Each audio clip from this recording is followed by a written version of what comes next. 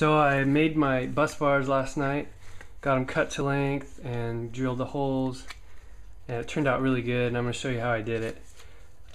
Normally you would get a tape measure and measure, get the center point of your terminals and measure it out on your bus bar, and that's how you drill your holes. But I found an easier way to do it, and this is scrap Lexan, and I got it at Lowe's, and it didn't cost me anything. It was free. They have a scrap bin where they make custom cuts for people, and then obviously the odds and ends go into this scrap bin, and you can just ask somebody who works there, and you can reach in there and grab whatever you want for free because it's all garbage.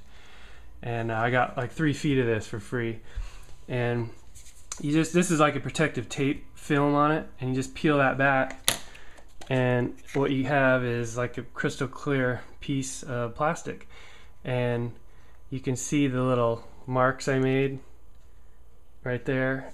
I just basically put it on my terminals and then find the center point of each terminal and then mark it with a pin or whatever you want to do, center punch, and then put it over onto your bus bar, onto your flat bar, and then make your marks, and then take it away and then drill your holes. And it works perfect. I mean, this whole process, making these bars, took me about probably 10 minutes at the most, maybe 5 minutes, and they line up perfectly and they bolt right up, and it was probably the easiest thing I've ever done.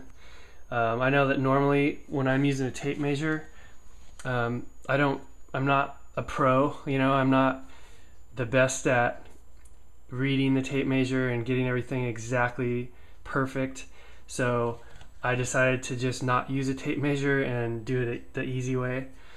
And so I just made a template and give it a try. If you've never made bus bars and or you're not good at reading a tape measure, this is way easier. So anyway, thanks for watching, and I hope this is helpful for somebody because it really helped me. Alright, thanks.